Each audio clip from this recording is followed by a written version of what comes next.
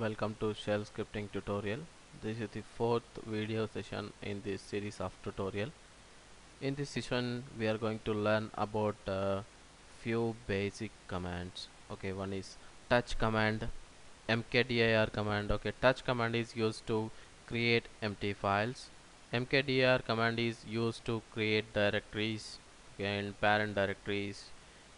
Cat command to see file content and create files with the few text in it.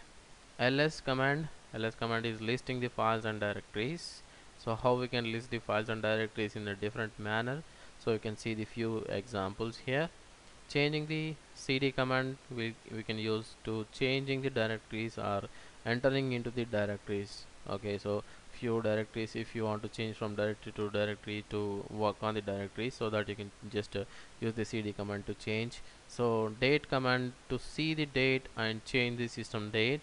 Okay, we can also change the system date by using the date command.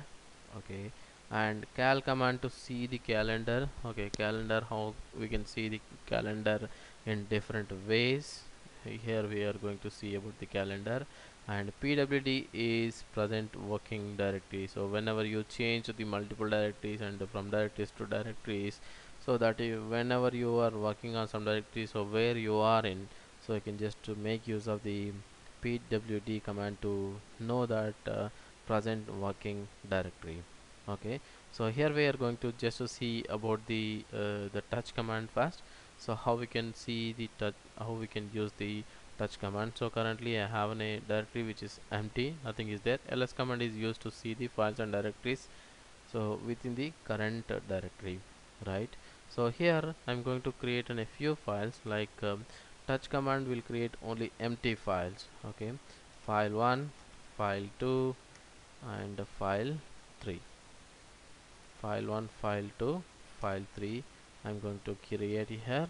So I have created the files. ls-l will give the long list of the files, in the sense which will give the show the about the their permissions and ownership and the what is the file date and all the stuff using the ls-l. Okay, touch command will create an empty files. So if you give the uh, space, in the sense it will consider as a different file name. Okay, if you want to create a one file name with the space, so you can make use of the escape character here. So whenever you are using the escape character here, so before escape character, whatever the character is there, the character is considered as a null, in the sense nothing is there. Okay, ls-l. So now you can see here file 1, file 2, file 3 and Ravi Kumar file is created. Okay, so now we are going to see about touch command is completed, and we are going to see about the mkdir command. Okay, mkdir command will create an directories. Okay, here I'm going to create an video 4. Okay, so here is the video 4 directory has been created. How we can identify that file or directory? So here if you have an hyphen, it is called as a file. Here if you have an d, so d is called as a directory. Okay, so we can also create a multiple directories, parent directories, using the mkdir v p. Okay, so here what I'm doing here is shell script video tutorial. In the sense I'm going to create a directories like this. Okay, shell script video tutorial. Okay, so here I have created 4 directories, in the sense under the directory one more directory, under the directory one more directory, under the directory one more directory, like this. Okay, so if you are see here where you are in, so I am into the this. Okay, so if you want to come back from there, you can also use cd dot dot slash dot dot slash dot dot slash. In a sense each dot dot will represent, in the sense each dot dot will come back from one directory to another directory. In the sense one dot dot, these dot dot will come from tutorials to video, and these dot dot come from video to script, and these dot dot come from script to shell, and if I give one more dot dot slash, so I will come to the shell scripting directory. Okay, so where I am now, so I am into the shell scripting directory. Clear is the command, so which will clear your screen.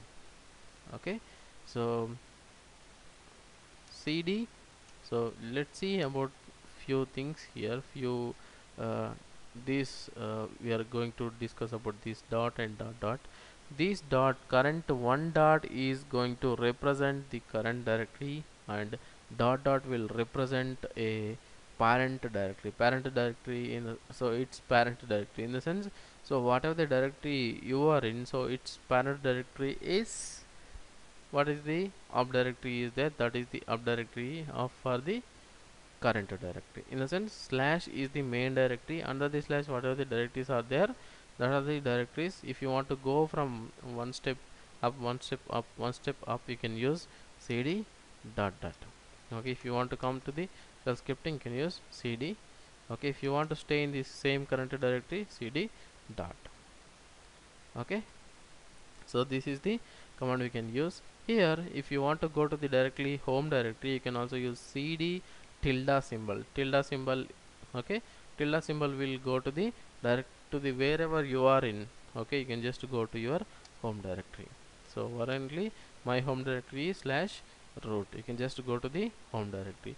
If you want to go back to the previous directory where you came from, you can just use cd hyphen. Okay, cd hyphen will change back to the where you previously came from. See here, so I have come back to the root. If I go to the cd shell scripting, like this, you can also use the cd commands to change the directories. So while using the cd command, cd command, we can just use a two paths. One is the relative path, another one is the absolute path. Okay, absolute path which will complete path, in the sense, if you want to go to the some other directories, let's say here, so I want to go to the video 4 directory, you can just use slash, okay, root desktop shell scripting and video 4. So this is an a absolute path, in the sense you are using an absolute, where the absolute path will start from the slash. Okay, so instead of using the absolute path, you can also use the relative path. This is the relative path in the sense where you are currently, so from that directories to changing the to the another directories without typing an its absolute path, in the sense exact path of the directory, like this. Okay, so here we have completed touch, mkdir and cd commands. Okay, we are going to see about the cat command. Okay, just create a files, and date, calendar and pwd is command completed. Okay, so just see here, cat is the command to see the file content, or we can also create some files here. Okay, shell 1, I'm just creating in a file called shell 1. So here, this is the first file we are creating. Okay, here press Ctrl D, then the file will be saved and came back from the shell. Okay, now let's see here the shell 1 directory. So this is the first file we are creating. So if you want to open the same file, you can use the double redirection. Okay, like this. So now the first content of the file will not be shown, but it will append to the second line. I am saying that second line, enter Ctrl D and cat shell 1, so that the file will be appended here. Okay, so date command is the command to see your current system date. So what is the date is there, you can able to see here. If you want to customize your date as per your requirement, okay, you can also do that. Okay, current like I want to see in a current day and current month, current year. Okay, you can also see like this. If you, there are the so many date options, you can also use C and a percentage F will give you the almost the same in the reverse format. Okay, you can also include your seconds, minutes, something like that. So any dividing options you can use, hyphen or slash. Okay, you can use the divider or colon like this. So I want to use, instead of the hyphen, I want to use a colon, so I can just use the colon like this, so that the colon will be come here. So that is about the date command. Just to see the date here, currently what is the date, and you can also customize your date as per your requirement. Okay, now we are going to see about the calendar command. So calendar will just type in a cal command, so which will give the current month of the calendar. So this is the October 2016, current date is 22nd. So if you want to see in a future the previous calendar, okay, you can also use a like this 2017. I want to see the 2017 calendar, so this is the 2017 calendar. Okay, if you want to see on a few example for the calendars, okay, you can also like this. So I want to see in a last 3 months, 3 months date, 3 months calendar, you can also see like this. Okay, August, September, October. Okay, previous 3 months you can also see like this: November, October, September. Okay, so here are the few example for the calendar command. Okay, you can see here calendar -1. Okay, current month calendar. You can also see specify the year. You can also see the specified year. You can also specify the particular month of the year. Okay, if you want to see particular month of the year also, you can specify like this. So print the number of days in here using the -j. Okay, how many days are there in that year, you can also use -j. Okay, and the month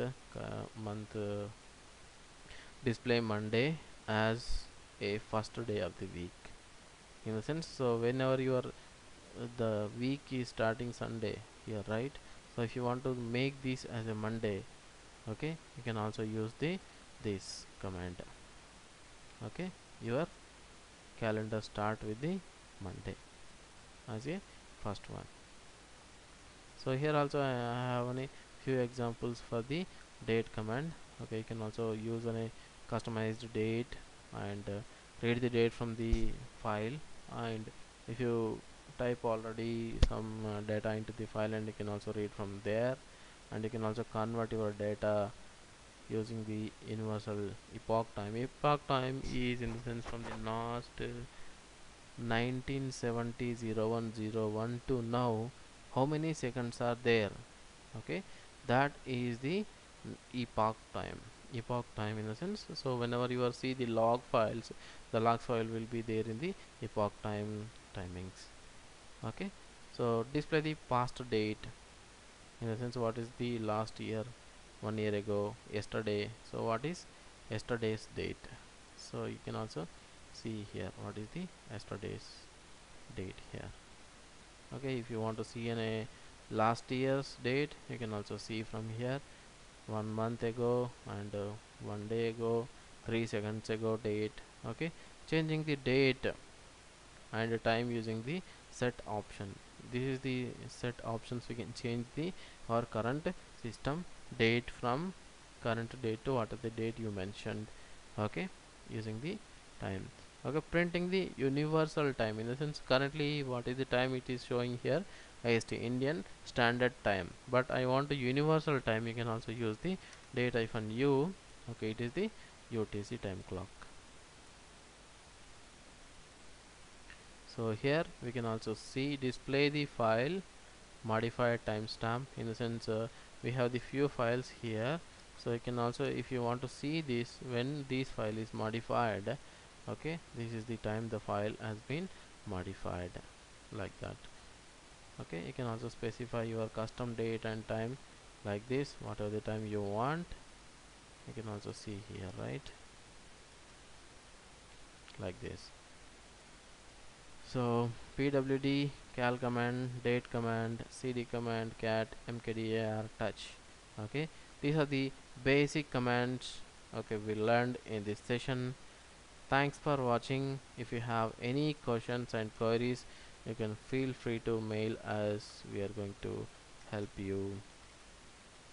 Okay, this is our mail address. You can send feedback or your improvements, anything you wanted to suggest us, you can just send us an email. Please subscribe to the channel for upcoming videos. Thanks for watching.